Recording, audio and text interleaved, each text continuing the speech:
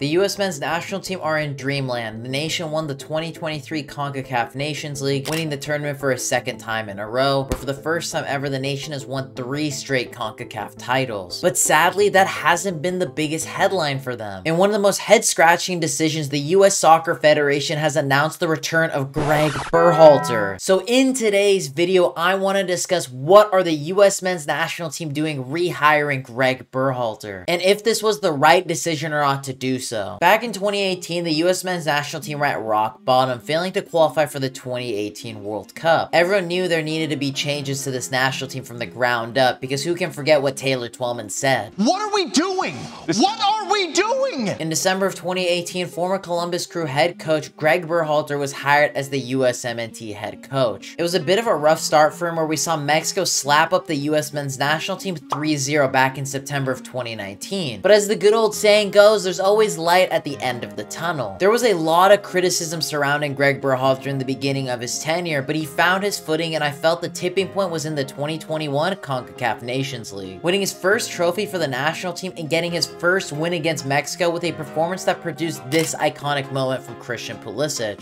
Then the U.S. men's national team went on to win the 2021 CONCACAF Gold Cup, beating Mexico yet again in the final thanks to a late Miles Robinson goal. Not to mention they won that tournament taking a B team roster. This had people thinking that Greg Berhalter could actually be the right man for the job. Well, for a small majority of people. Even with the domestic success, all of that didn't matter if he couldn't qualify this nation for the 2022 World Cup, because that is what haunted these fans and players the most. This was the first big hurdle Greg Berhalter had to jump. There were some bumpy moments in the road, drawing to El Salvador, not being able to beat Canada, but with some great results, which included not losing to Mexico all through qualifiers, Greg Berhalter was able to help this nation qualify for their first World Cup since 2014. Optimism was high for the U.S. men's national team going into this tournament after not participating in the previous one, and it felt good to be invited back to the big dance. And maybe the U.S. men's national team fan base were getting their hopes a little too high.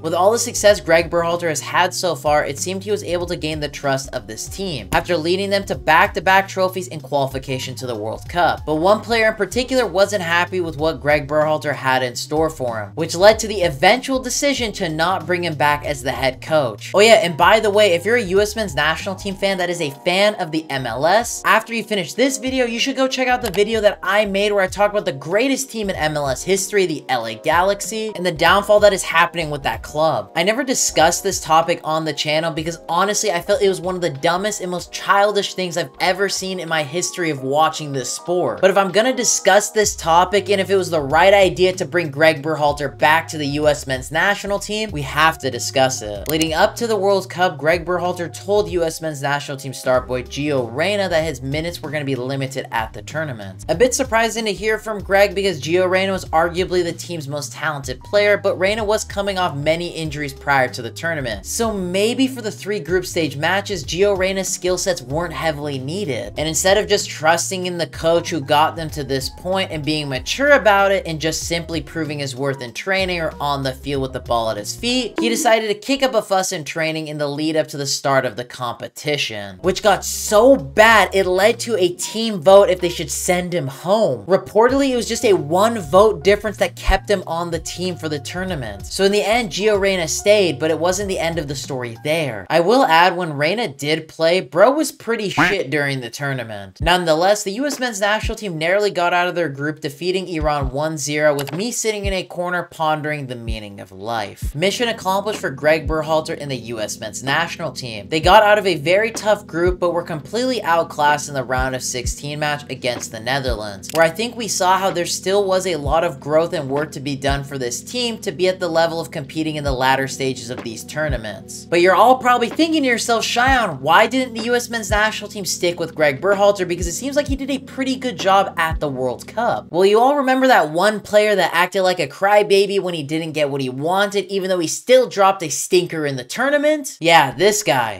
So after the tournament, the Reina family made it their #1 goal to end Greg Berhalter because their son didn't get enough minutes at the World Cup. Yeah, some really stupid shit from this family. The Reina family decided to blackmail Greg Berhalter for an altercation with his wife that had happened many years ago. It really just wasn't necessary to bring up. And with that, the US men's national team basically didn't look to renew Berhalter's contract as the head coach because of this shit show that the Reina family caused. Because when you look at this through the lens of the US Soccer Federation, their hands were pretty much tied. Because it was either you let go of Greg Berhalter or never call up Gio Reyna. I personally never was the biggest fan of Greg Berhalter, and I felt regardless of the outcome at the World Cup, the US men's national team shouldn't have renewed his contract to continue. But this wasn't at all the fair way to do this. The whole situation rubbed me the wrong way because it proves there's this entitlement from these players and makes US soccer feel like a little bit of a joke. Either way, the Reina family got what they wanted and Greg was out the door. But at the end of the day, Greg Berhalter could keep his head high because even after all the criticism he got, he did win back-to-back trophies, and I felt was a decent transitional manager for this team at the time of crisis. But I will also say, on the other hand, for the team he did have at his disposal, there was a clear lack of tactics when faced against more challenging opponents. Now that Greg Berhalter is out the door, it was up to the US Soccer Federation to find the right coach to lead this team and take them to the next level for the 2026 World Cup. There were rumors of Jim Curtin, Thierry Henry, Patrick Vieira, Jesse Marsch, and even Jose Mourinho. But we all probably felt there was a 0.0000001% chance of that actually happening. From all the names, one man that I and many US soccer fans felt was the perfect man for the job, and that is Jesse Marsch. It was a no-brainer the day Jesse Marsch exploded on the coaching scene in Europe. US soccer fans were salivating over the possibility of him becoming the national team head coach. Just a month ago, it seemed it was a done deal to bring him in, and I thought it was the perfect time to do so. This young team had continental success on top of now having experience at a World Cup. They were ready for a coach that would take them to the next level. And Jesse Marsch fit the bill to a T. I felt this appointment would have made the US men's national team a scary opponent for any national team to go up against. But in the end, Jesse Marsch's agent stated he won't be the next US men's national team coach as he was reportedly asking for too much money, and the US Soccer Federation wasn't gonna pay it. And at this point, it seemed the US men's national team weren't sure of which coach to go with. And with rumors of Club America set to hire Greg Berhalter as their new head coach, things were still up in the air for the US men's national team. But then the US Soccer Federation pulled out a masterstroke of doing something an absolutely down bad man would do. They went back to their ex, which they most definitely should have, and Greg Berhalter was back as the US men's national team head coach. And after everything that we have discussed to the point of Greg Berhalter coming back with the national team, should this team have rehired him as the head coach? We have recently seen some of the players be vocal about their gratitude and great relationship with Greg Berhalter. It seemed most of the team liked him a lot as the head coach, so did the Federation make the right choice? Absolutely not! And here is why. We have seen in the past, especially for the US men's national team, trying to coach 2 World Cup cycles for a head coach never works. It just seems the tactics get stale and it always ends badly. And on the other hand, why waste 6 months just to rehire the same guy? That's just a massive waste of time. It just makes the Federation look like a joke because he obviously wasn't the first choice and they clearly wanted to have a new head coach. So it just sends off the wrong message for all parties involved. But the biggest problem of them all, with everything that happened with Reina during the World Cup, not to mention the bad blood with Ricardo Pepi not being included in the squad when obviously he should have been in it, it could lead to a possible toxic atmosphere within this team, which could ruin the great momentum this team has built the past couple of years. We've seen it with many national teams where a toxic moment with one player can absolutely derail a national team. Berhalter has confirmed and stated that he hasn't spoken to any of those players since he left the team, showing he didn't think he was even going to return as the head coach. And it gives off the suspicion that there seems to be burnt bridges with certain players. And on top of all the stuff we just discussed, it's so clear that he's just not the right man for the job anymore. When we look at the US men's national team's performances against teams outside of CONCACAF, Greg Berhalter was only able to get 1 win, which was a narrow 1-0 win against Iran at the World Cup. We saw he always got absolutely tactically outclassed by better opponents. With the US men's national team wanting to be favorites with this big opportunity of hosting the 2026 World Cup, they needed a coach that would take them to the next level. And unfortunately for this national team, Greg Berhalter just isn't that guy. And I wouldn't be surprised if we saw Greg Berhalter Berhalter fired before the 2026 World Cup. But boys and girls, my opinion only matters so much. Let me know your guys' thoughts in the comments down below. What do you guys think of Greg Berhalter returning to the US men's national team? Let me know your guys' thoughts in the comments down below. Make sure to smash the like button on today's video, subscribe if you're not subscribed already, and I hope you'll have a lovely day.